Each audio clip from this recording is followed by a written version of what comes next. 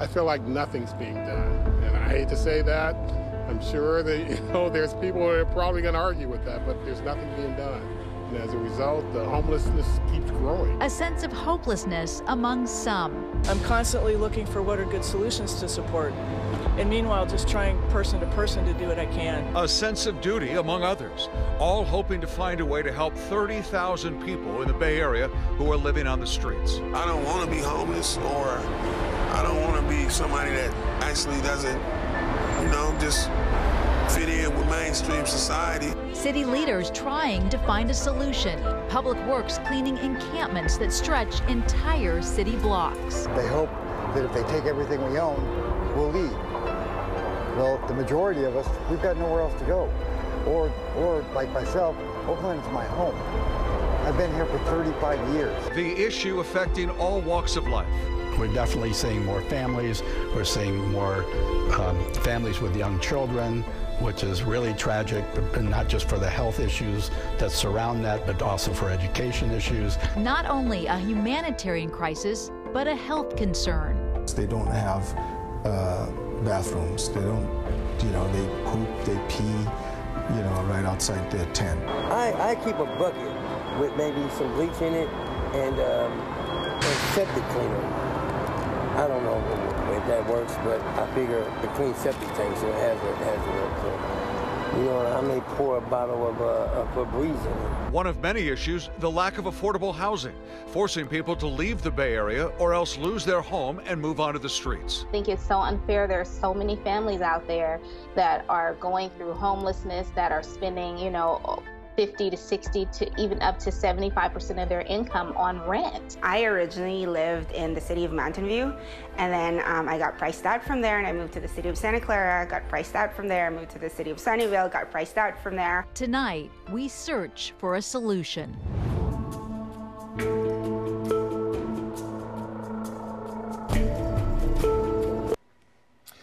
And thank you so much for joining us for this live KTVU event. I'm Frank Somerville. And I'm Julie Hayner. Tonight we are bringing you part 2 of our special on homelessness in the Bay Area. Over the next hour, we will be discussing the search for a solution. We've been stressing that this is a Bay Area-wide problem. We're all affected by it one way or another. And tonight we're going to learn what you can do to help all of those who are living out on the streets. In about 10 minutes, the mayors of Oakland, San Jose, and Berkeley, along with the head of the Department of Homelessness in San Francisco, will join us to have an open, honest discussion about this complex issue. First, though, here's a look at what's already being done in the Bay Area to help support the homeless. Excuse me, sir. You're taking care of yourself, okay? I'm homeless. The work to end homelessness begins on the streets. Street outreach teams from cities and counties, along with members of nonprofit organizations, meet face-to-face with homeless across the Bay Area.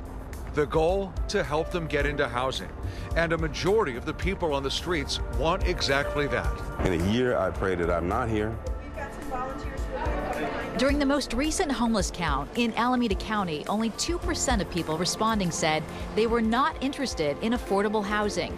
There are dozens of shelters available for the homeless around the Bay Area.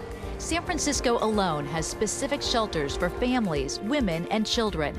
However, there are more than 1,100 people on the city's single adult shelter wait list hoping for a temporary bed. I think that as of right now, the average time that people are searching for housing can be from up to 6 months up to like 5 years. Cities also dealing with encampments that stretch along multiple city blocks. The city comes by every 2 weeks, picks up their garbage for them. I have to pay $700 a month for my little bin over here, but they get it for free. While funding is always an issue, there is a significant amount of money spent on homelessness. San Francisco is planning on spending $305 million this year to help the homeless. With that type of money being spent on the problem, many people are wondering why homeless encampments still line the streets. In Oakland, homeless encampment complaints rose 600% from 2011 to 2016. In March, city officials took action, adding safety rails to prevent the trash from spilling out into the streets, along with portable toilets and a wash station. People start to realize that the city is starting to help us. I'm for the city. I think the city of Oakland's amazing and very generous. Navigation centers also help the homeless take action. In San Francisco, 5 centers are currently open within the city, with another set to open late this year. They offer a variety of services. Medication management, psychiatric support, addiction support, and it will be a day treatment program along with overnight stays. It's part of a major struggle financially, getting mental health services for those who need them. In San Jose, police officers take crisis intervention training, but say more needs to be done. It's important for us to realize that the very first person and the last person you're going to be calling is the police when it comes to a mentally ill type of situation, and it shouldn't be that way. There should have been the front end work. There should have been care. These are all pieces of the same puzzle. Figuring out how to help the homeless get off the streets of the Bay Area and into permanent housing. San Francisco is working to find solutions through technology. The online navigation and entry system known as One System was launched in May by the city's Department of Homelessness and Supportive Housing. It's a coordinated entry program that will house a person's information, including their medical history and the kinds of services they've sought in the past. The goal is to streamline information to serve clients more efficiently and avoid having them retell their story about how they became homeless to every agency they visit. We're re-traumatizing people by asking them to tell us their story over and over when they've just told provider A and now they're at provider D and telling the exact same information. Before the launch of One System, the city was using 15 different databases and the information wasn't being shared. The new system is expected to be fully up and running by next summer. City officials say when it comes to privacy concerns, the database is protected and complies with HIPAA regulations. Not every solution is welcome with open arms. Right now, a controversial bill to allow safe drug injection sites in California is making its way through the state capitol. The sites would give people on the streets battling addiction a place to safely inject illegal drugs. The bill has already cleared the state assembly, but now it has to get through the state Senate. 8 counties, including San Francisco, Alameda, and Santa Cruz, are trying to create safe injection sites and are hoping that this bill becomes law. But there is stiff opposition from groups including the California State Sheriff's Association and the Police Chiefs Association. They worry that these injection sites will increase crime in those particular neighborhoods. San Francisco Supervisor London Breed is leading the push for safe injection sites in San Francisco. I get email complaints from my constituents on a regular basis about needles found not just in major corridors, major commercial corridors, but in neighborhoods and places where you think you wouldn't. In the city, a 15-member task force, including homeless advocates, is now looking into the idea of safe injection sites. Many homeless advocates say the #1 solution in helping the homeless is housing. But the problem is made even more challenging when you factor in California's housing crisis. Construction simply doesn't keep up with demand. And that's also true when it comes to affordable housing. KTVU's Tom Vakar looked at some unconventional ways that housing is being matched up with those people who are looking for a place to live. Most older American homes were built to house multiple child families, homes that were often passed down through the generations.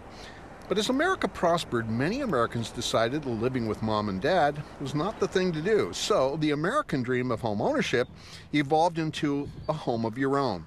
Many people equated that with success. The bigger the home, the better, regardless of family size.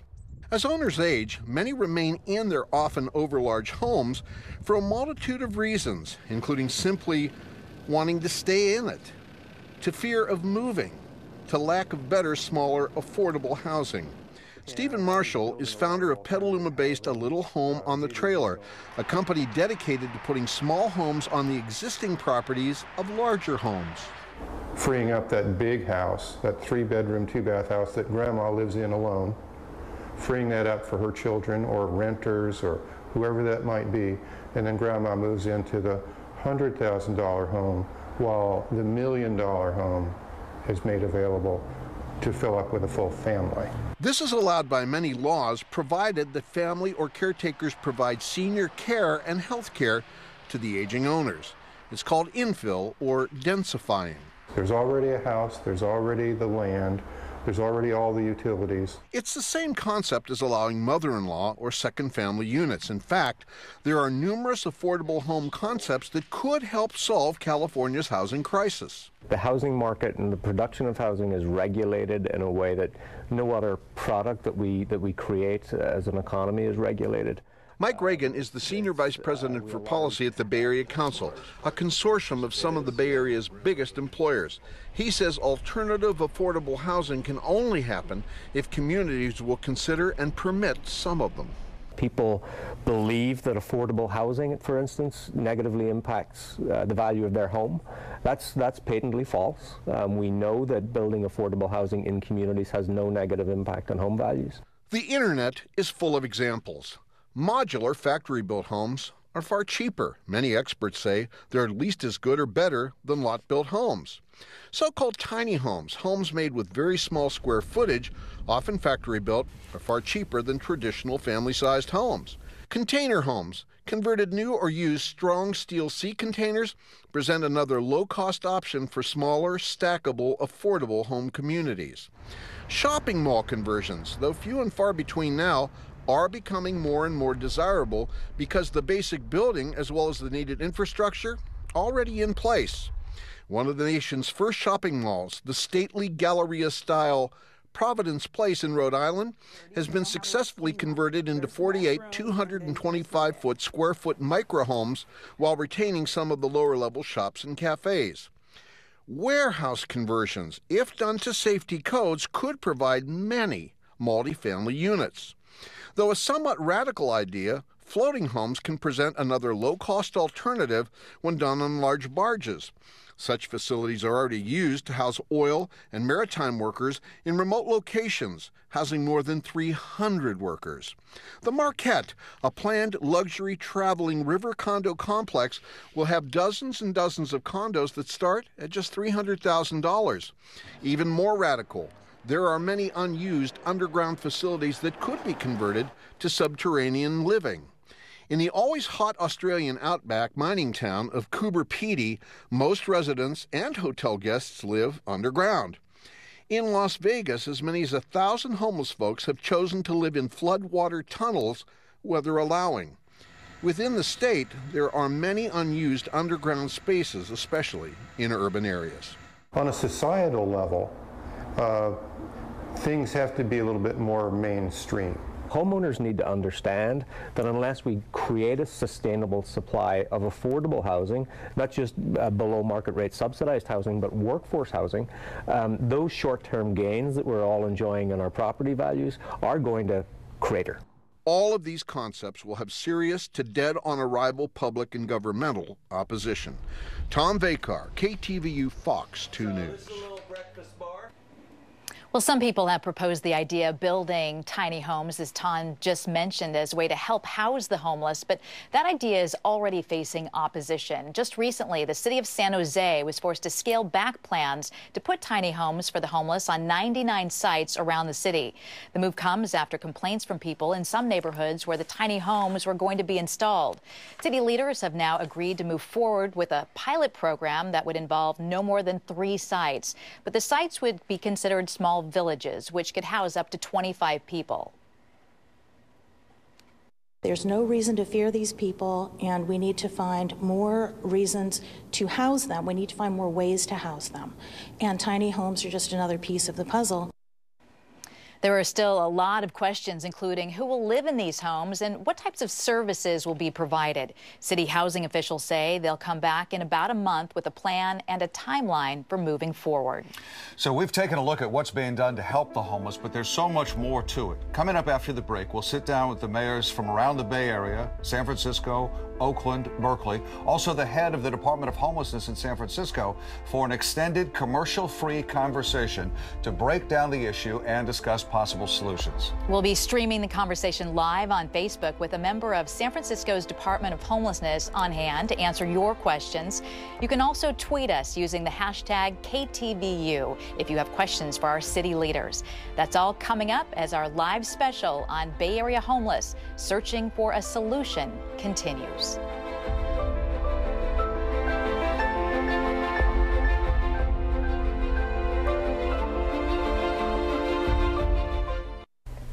Tonight, we have the rare opportunity to sit down with several leaders from around the Bay Area to talk about homelessness. Yeah, the goal here is to have an open, honest discussion about homelessness and what's being done now, and also what can be done in the future to get the thousands of people who are homeless off the streets. And joining us tonight are the mayors of several local cities, and we'd like to introduce you to them right now. With us tonight, San Jose Mayor Sam Liccardo and Oakland Mayor Libby Schaaf.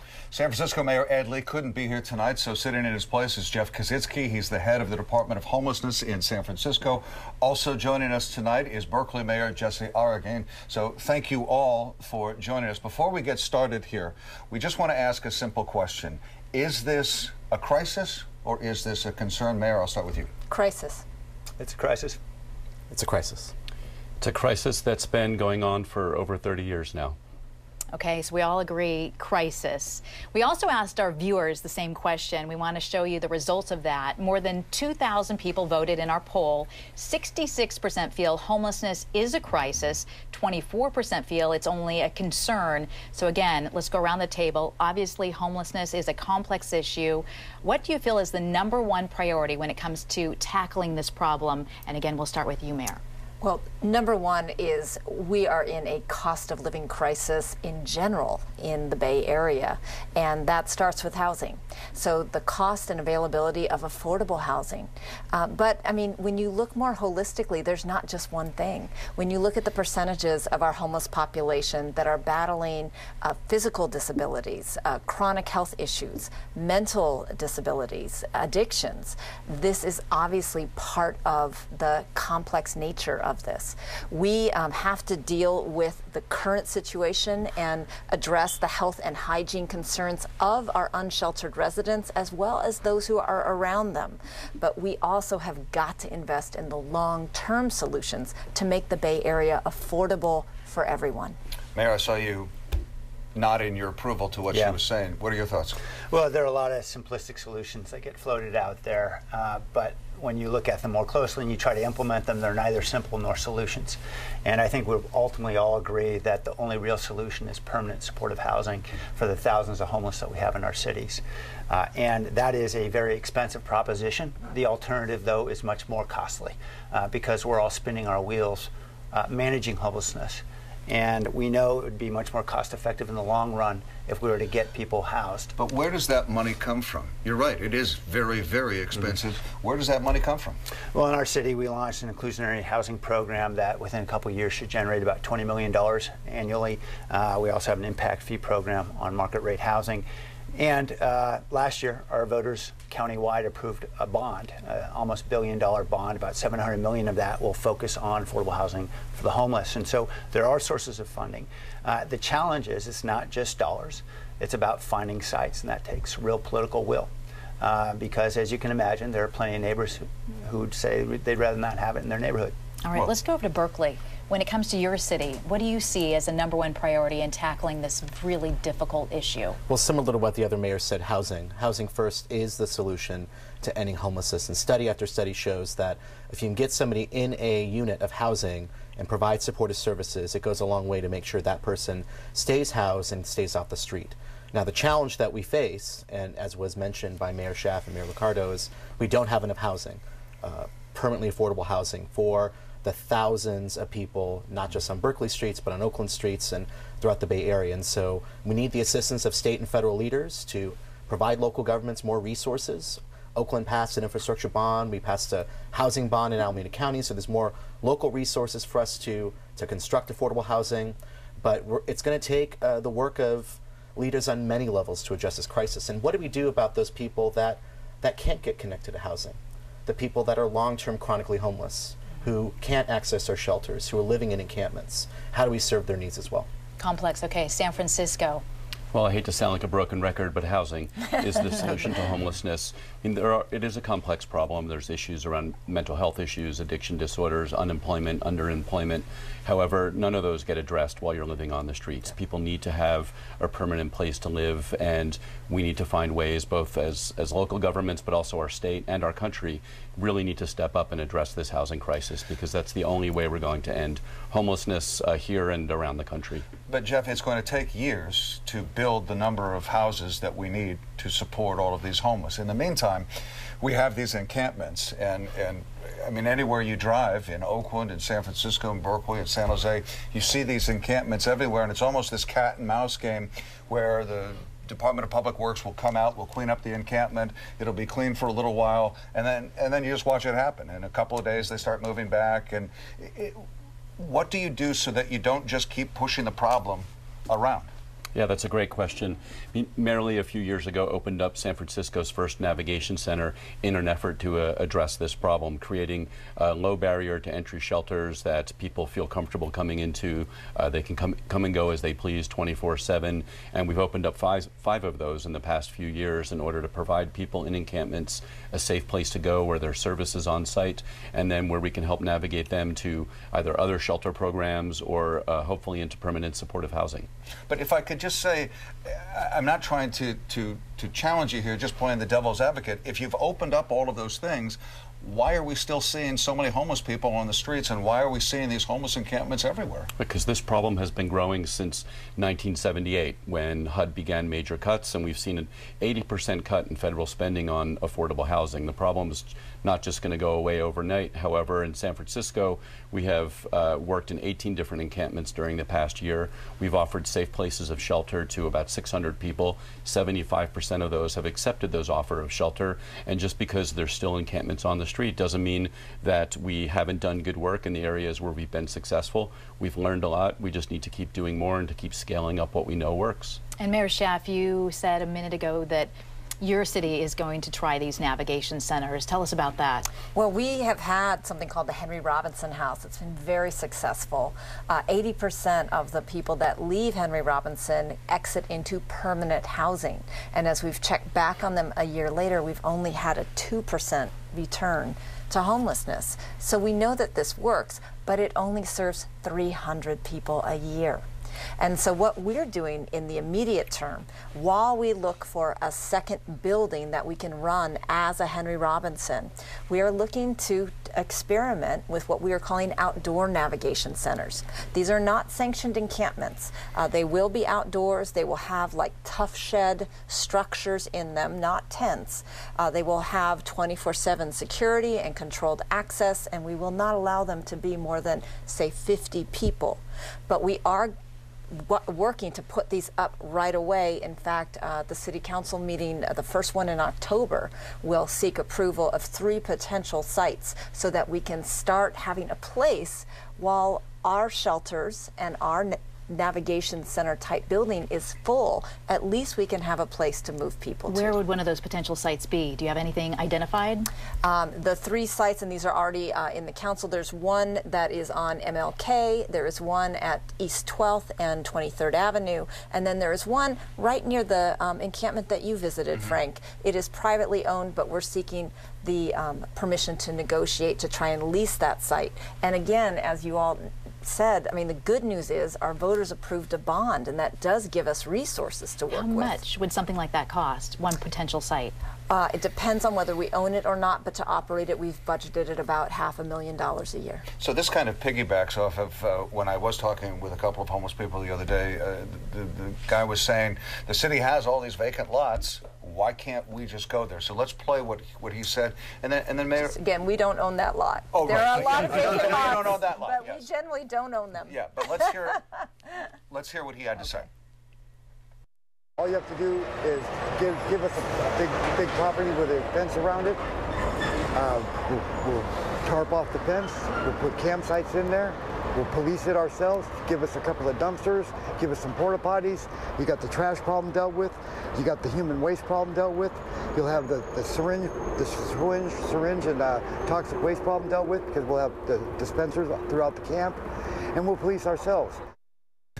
So, Mayor, there is an empty lot right next to him, but you were saying that that is not owned by the city, but you are going to bring some porta potties and a dumpster to that area, correct? Porta potties and individual trash cans that will be serviced actually should be arriving at that particular encampment on Tuesday, but that lot that he is talking about is the one that is privately owned that we would seek permission to negotiate to lease. Mayor, what do you think about that?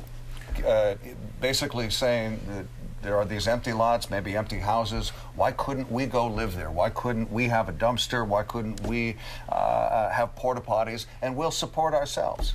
Well, we've been providing, for example, mobile hygiene units throughout the city for the last year or so, and that's been a successful way of enabling folks to get showers, to get laundry done, and so forth, so that they have a shot at being able to get into a prospective employer and get a job. At least they'll be able to have a real chance at it. You know, we have a lot of empty lots that are privately owned. And that costs real dollars in order to lease or to purchase those lots. And we're certainly open to it, but we think the best alternative is to start with the publicly owned lots.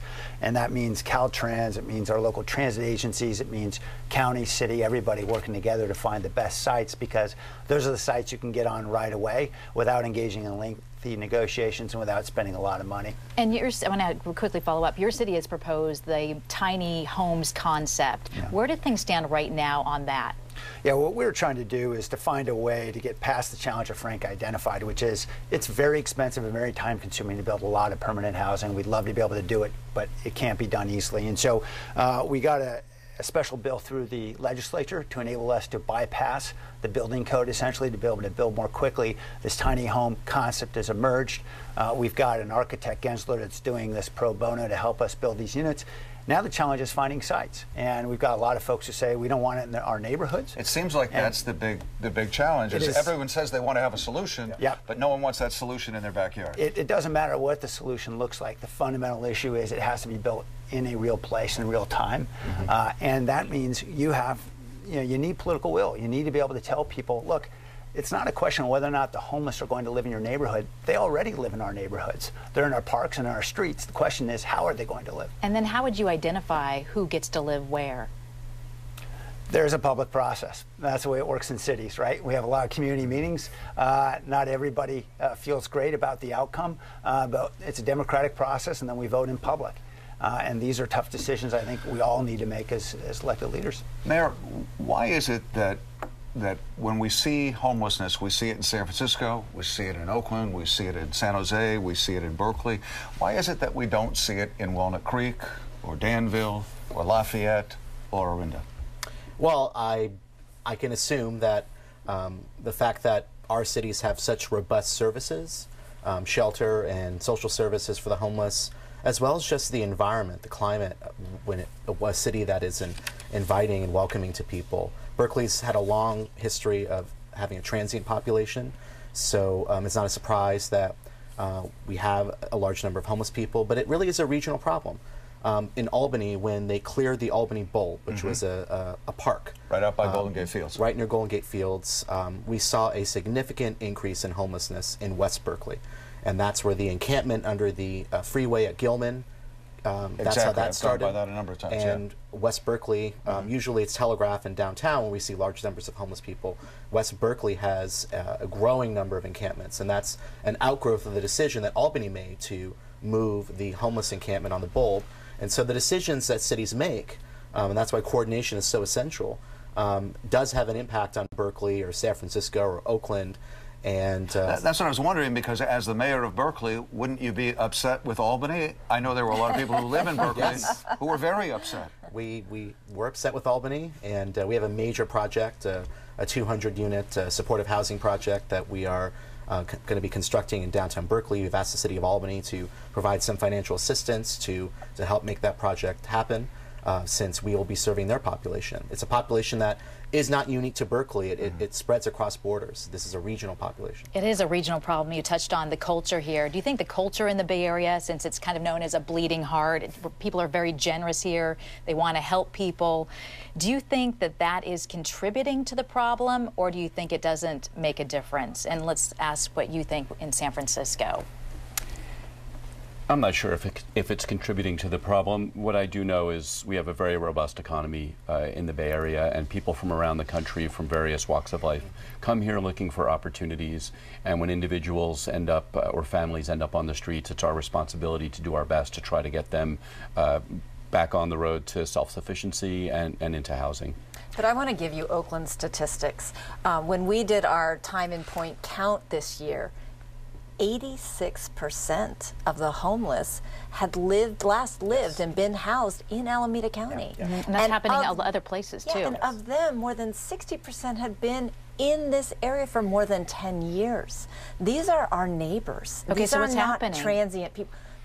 The cost of housing has gone up 25% in the last 2 years, and income has only gone up 5%. And would you contribute that to part of the tech boom? As we see these tech companies coming in, they're doing a lot for the local economy, but they're also bringing in higher paid workers, and those lower income people are being pushed out? Absolutely, and this is a regional problem, and Sam and I both sit on MTC and talk about this a lot. But in the last, more than a decade, we've grown the economy without growing the housing stock. Yeah. We've added 8 new jobs for every 1 unit of housing that we've built, and that's not even counting affordable housing. Is there more that the high-tech community could do to help? Well, I think fundamentally the first thing we need to do is look at ourselves, I think, within the government, because the reality is there are some cities that are doing some great work out there, San Francisco and Oakland and others, but the reality is the great majority of our cities in this Bay Area, 99 of them, are suburban, and they don't want to build housing in their borders. And we could radically change the scope of this problem if we had the right incentives in place to enable those smaller suburbs to actually build the housing to support all the jobs that they're willing to accept. We've got gigantic campuses in many of these smaller towns, and they don't want the housing with them because the financial incentives for cities are simply aligned to take the jobs, not the housing. Are there things that other cities are doing around the country that you've seen that's working that we aren't doing here? I think there's a lot of great experimentation that's happening right here. I mean, let's not forget the fact that this just happens to be, depending on which survey you're looking at, the most expensive housing market in the nation. And that has a lot to do with the situation we're in. But what they're doing with navigation centers is tremendous. We're converting motels into apartments for the homeless. We've converted 2 this year, and that's been very successful. It's about half the cost of building new housing. We're going to see what happens with tiny homes and a lot of other innovations. And we're going to keep learning from all these other cities. But what we are seeing is that the simple solutions just don't work. This is hard work. It takes real resources and real will. Have any of you thought of reaching out, like you mentioned, to a tech company, to the leaders of these big companies and saying, is there something you can do to help lessen the burden on us? Yes, we're doing it now. Have you talked to one specifically you can name? Sure. I know that the CEO of Cisco, for example, Chuck is deeply invested in addressing this problem and has been working very hard with other executives to see how they can make a major push financially to help. We've seen what Mark homelessness. Zuckerberg's done with education. We've seen what Mark Benioff has done with Children's Hospital Oakland and all of the donations. And with family homelessness. Yeah, I think that Mark and Lynn Benioff have invested a significant amount of money into addressing family homelessness in San Francisco. $30 million campaign that will help us end family homelessness in the city by December of 2021. We also have seen the Tipping Point Initiative, $100 million to help reduce chronic homelessness by 50%. Many tech companies have been involved in that, and 2 of our navigation centers have been funded through donations from tech companies and large investments from Google to not only support the Nav Center, but also to help stand up our new data system. So we've been very blessed to have the corporate community really step up in San Francisco and help add resources. Going back to the encampments, the encampments now cover sidewalks. In some cases, they stretch out into the actual road. It just feels like it's an accident waiting to happen. And then when you hear business owners, they will say, look, I'm trying to run a business here, and people are having to step around all of this. They have to step over syringe needles. Do you get a lot of calls from business people complaining? And when you do get a call, what do you tell them? We tell them we'll respond. We recognize this is no way for people to live outdoors, and if a situation is one that's interfering with the local community and we know that there are health issues and there are safety issues, we send outreach teams out there to help somebody find a path to get to the shelter and to get services, and we move them. If I'm a business owner and I make a call to City Hall, where does my call go to? Who answers that call? Mayor Schaap. It depends what number you call.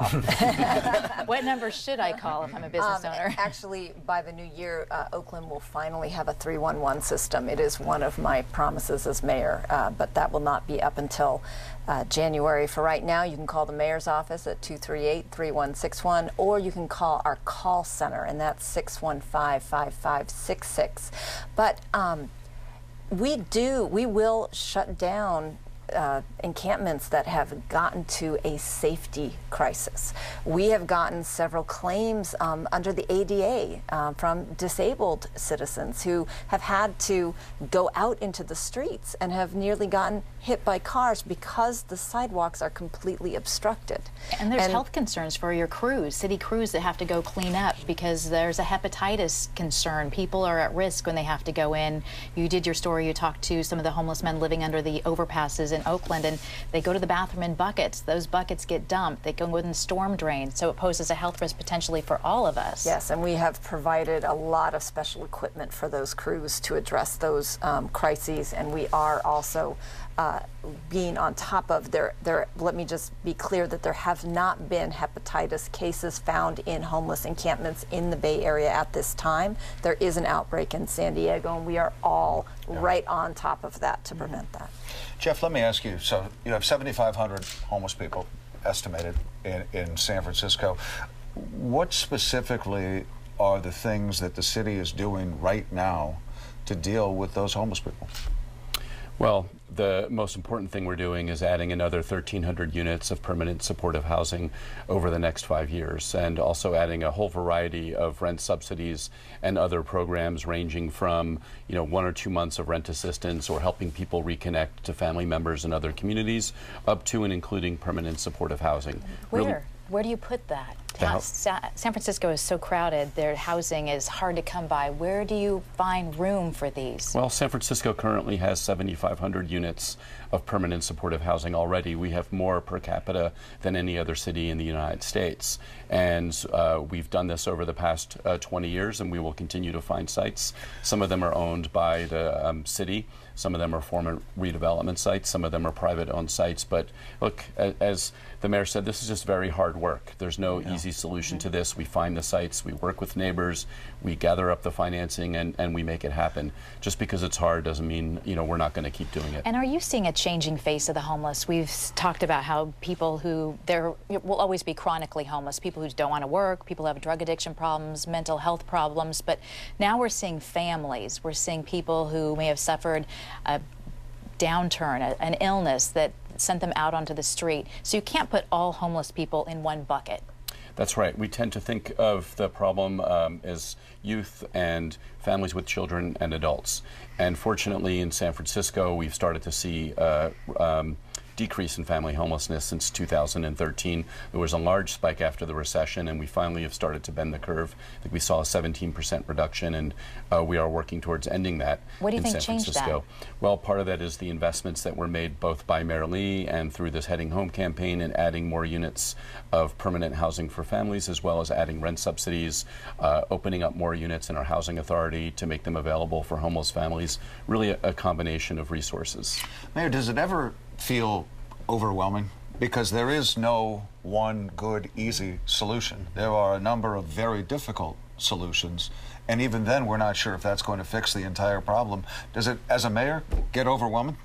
Well, we are in a crisis, and you're right, there is no one solution. We have to try a variety of things, and as we discussed, Housing First is the best solution to ending homelessness, but it takes time for cities to develop that inventory of housing. And so what do we do in the interim? And one of the things that Berkeley is doing is similar to some of the ideas that have been discussed by the mayors this evening. We're actually going to be implementing a navigation center, a pop-up navigation center, and a tiny home community on one site in West Berkeley.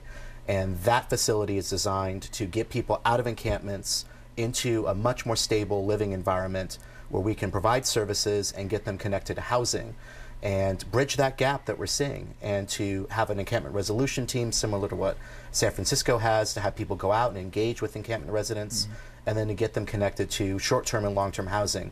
That's been a strategy that's worked in San Francisco. It's worked in other communities. So we're fortunate that in San Francisco and in Oakland and in San Jose and throughout California, there's a lot of innovative solutions that have been developed, and we just need to take those best practices and apply them to address our specific challenges. Is there a fine line between being compassionate? Everyone wants to be compassionate, but if you offer too many services, would the thought be that that would attract homeless to come to your city? Yeah, I know that's been a widespread concern, but our data is similar to what Libby described.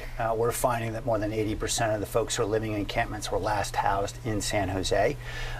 They were simply struggling while they were housed, and they're ours. And so one way or another, we've got to address it square on. And so we are seeing that there are populations where we're able to reduce homelessness. As we've seen in our census, we're reducing veterans' homelessness. We've got more than 700 homeless vets housed in the last year and a half, focusing on how we can partner with landlords, for example, to better utilize existing housing stock, whether it's a secondary unit or a spare bedroom, and providing incentives for them to help bring their apartments up to code in exchange for their willingness to take a vet with a federal voucher that enable them to get housed. You know, there are lots of solutions that are working in specific subpopulations. We need to get them all deployed because we need an all-of-the-above strategy. We're getting close to running out of time. We could keep talking about this, obviously, for a long time because, as we've all said, it's a very complex issue. We want to go around and kind of just get a final thought from all of you as we end our discussion, which has gone over quite a bit. So let's see, I'm going to volunteer someone. Who should we start with our final? Let's start with you, Jeff. You start with your final thought. About 30 seconds, if you can. My final thought is that this seems overwhelming to many of us who work in city government, but imagine how overwhelming it is to people who are living on the streets, and just ask everybody to remember that people on the streets, they don't want to be there. When they were young, they didn't want to grow up and be homeless. These are, not problems to be solved. These are individuals. These are our brothers and sisters and our neighbors. So I ask everybody who is watching this tonight just to remember that when you walk by somebody on the street who seems like they're homeless or needs somebody to talk to, say hello, give them a smile, and just take a moment to recognize them as a fellow member of our Bay Area community. I'm so glad you said that because it's so easy, and I'm sure we've all done it. You can drive right past them, walk right past them, and they're invisible. You don't think about that they're human beings just like we are, that just for whatever reason they're down on their luck. Mayor, let's go to you now. I think that's a good point to end on, which is many of the people that we're seeing on our streets are people that were previously housed. They are victims of the regional statewide housing crisis. And so we do need to create more housing that's affordable for people, all income levels, but we need to do more to create that permanent supportive housing, as well as implement strategies like navigation centers that can get people off the streets. It's a very complex challenge. It's a national crisis, but we're fortunate in the Bay Area that we have leaders that are willing to step up to the plate to address this challenge. All right, Mayor Liccardo, let's go to you. This is going to be the moral barometer for our generation. And so if we don't take some risks and be very focused in addressing how we tackle the challenge of homelessness, history isn't going to forgive us. We know the problem's only going to get worse with neglect. Mayor Schaaf? Well, I just want to appreciate everyone who's at this table because I can feel that each one of us is committed to fixing the problem, not just moving the problem to someone else's area. I think it's important that we clarify, at least for Oakland, that encampments are not healthy for anyone. They're not healthy for the unsheltered residents. They're not healthy for the community around them. And yet in Oakland, we are moving at the speed of compassion and capacity. And so we will be asking for our residents' patience as we take on this complex problem based on our ability, but also as humans. I do want to make one request out to the viewing public.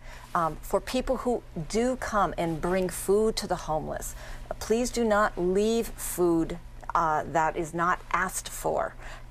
Please do not dump belongings that are not asked for. We really are having a hygiene and health problem. And if you are distributing food, consider picking up a bag of trash while you are there as well. And then finally, consider inviting someone who has been through the Henry Robinson House, who's been through a rehabilitative process, to come and be a roommate. We have 250 homeowners in the city that have taken in people who've come out of the Henry Robinson House and have had a very positive experience.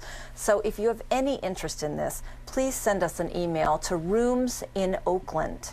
That's Rooms in Oakland at bayareacs.org. Again, Rooms in Oakland at bayareacs.org. Also, if you're a landlord and you want to just rent one unit to a veteran, again, you have guaranteed rent on time. There's much assistance and support. Please welcome these people into your home. Everyone needs a hand up at a point in their lives. And we will put all that information on our website, so people miss part of that. They can go to KTVU.com and find that. I think that's a great way to end, and I really appreciate all four of you coming here. You can feel the compassion that all of you have, and it's an issue that there's a lot of work ahead, and as you said, Mayor, a lot of very hard work with some difficult choices ahead, but we have no choice. It starts with a conversation, a dialogue, and getting everyone together and brainstorming can make a difference. So thank you for being with us on your Sunday nights. We appreciate it. Thank you. Well, thank you again at home for joining us. Our special Homeless in the Bay Area Searching for a Solution will continue right after the break.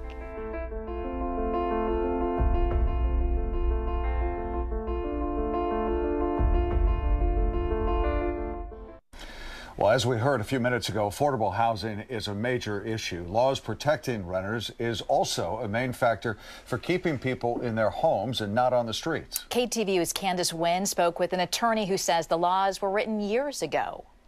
The Bay Area's housing problem has grown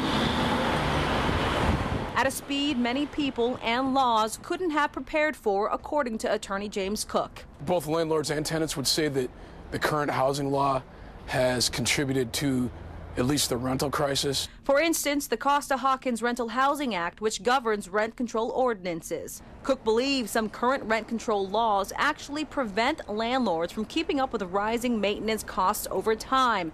And he says just cause eviction laws make landlords afraid to rent to low-income tenants because the eviction legal process is so difficult. On the other hand, some tenants don't feel laws protect them enough. These are all written 2 decades ago, Costa-Hawkins before that. So they're written before we experienced the intensity of this crisis. No one predicted that there was going to be such intense activity with respect to evictions and landlords and tenants fighting each other. Cook says big developers are more equipped to survive and thrive under current laws. But for small owners, you're risking homelessness if someone does not pay you rent. We got to update the laws. We got to rewrite them with lawyers, of course, with lawmakers, but also a good idea would be to bring in social workers and also economists. Think the Bay Area can do that? You got activists on both sides, and if the politicians only listen to the activists, then we may never do it. The short answer is yeah. I mean, if there's some will and desire. Candace Wynn, KTVU, Fox 2 News. Well, more than a year ago, our partners at the Chronicle put together the San Francisco Homeless Project. More than 70 media organizations came together dedicated to covering the causes and solutions to homelessness in the Bay Area. And joining us now is the editor-in-chief of the Chronicle, Audrey Cooper. You listened to the interviews there with the mayors and with the director of housing in San Francisco. What were your thoughts?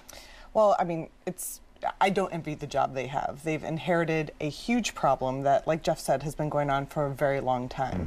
I think as a community, what is so important for us and for KTVU doing this segment is that this is a very complicated problem. There is a housing problem for sure, but there's also a street behavior problem. And sometimes we mix all of those up. And what do you mean by street behavior problem? When I drive to work and I see somebody shooting up heroin in my parking lot, or when I have my kid's birthday problem and there are needles, or you see human waste on the sidewalk, those are not necessarily problems with homelessness. It's a street behavior problem. And I think as a community, that's what we see most often. The vast majority of our homeless residents are housed in not living on the streets. They're couch surfing, they're in marginally housed areas, they're not on the streets. So this problem is so much more complex than just do you have a house or not. It's really street behavior that is affecting people who are not homeless. Did you hear something tonight from one of our guests that gave you reason to be optimistic that something would be done to help this crisis? Oh, for sure. I think they're all, you know, the fact that they're all at this table is, first of all, a huge step. The fact that we are now in San Francisco particularly starting to keep a database of people so they don't have to tell their stories and what they've been through, so that you can have an organized system. I mean, government, as you know, it's complex. The bureaucracies get to be giant and unwieldy things, and when you're trying to help a very difficult population, you know, streamlining that is a huge first step. You said you moved to the Bay Area in the late 90s, and we're all seeing an increase in these encampments. They just seem like they're sprawling, and they're taking up entire city blocks, like the homeless are uniting, coming together. We were talking in the break. You said you have a good explanation or thought as to why they might be coming together. Well, I think the sheer number of people is greater than it used to be. There are fewer resources for people. And look, if you don't have a place to live, these encampments can be very attractive places. They have their own leaders. They have their own rules. They have a semblance of community there. They have protection from things. I mean, they can be very attractive watch each other's places. backs. Yeah, they do. So they're also very dangerous places for those people. If you meet a woman who lives on the streets, there's almost no chance she hasn't been raped. There's almost no chance that people who live there aren't exposed to drugs and violence on a regular basis. These are not stable places to live. Through your research and your team in covering these stories, what do you think is the answer to that street behavior, those growing encampments? Well, certainly housing is part of it. But then there's also, you know, you need to get services to those people. The opioid epidemic, it's not just in the Bay Area. It is nationwide. It's even worldwide. It is a hard thing to fix. There needs to be a lot more resources dedicated to that. There needs to be places where people can use the bathroom. You don't stop having to use the bathroom when you're homeless. Audrey, we have to go in just a second here, but just kind of a yes or no answer. Can this be fixed? Well, I hope so, and I don't think it's good enough for us to throw up our hands and say no. We have to try a heck of a lot harder. All right, Audrey Cooper, appreciate it. Thank you. Thanks, Audrey. And thank you so much for joining us. We've gone over some important ideas for solutions, and you can see just how difficult an issue this is. And for links to nonprofits and other ideas on how you can get involved, head to our special homeless section on KTVU.com. We have links and phone numbers for you there. Plus, if you missed part one of our special, you can watch it right there online. And by the end of the night, we'll have this episode on our site as well for you to share or watch again. Thanks so much for joining us tonight. The 10 o'clock news is coming up next. Good night.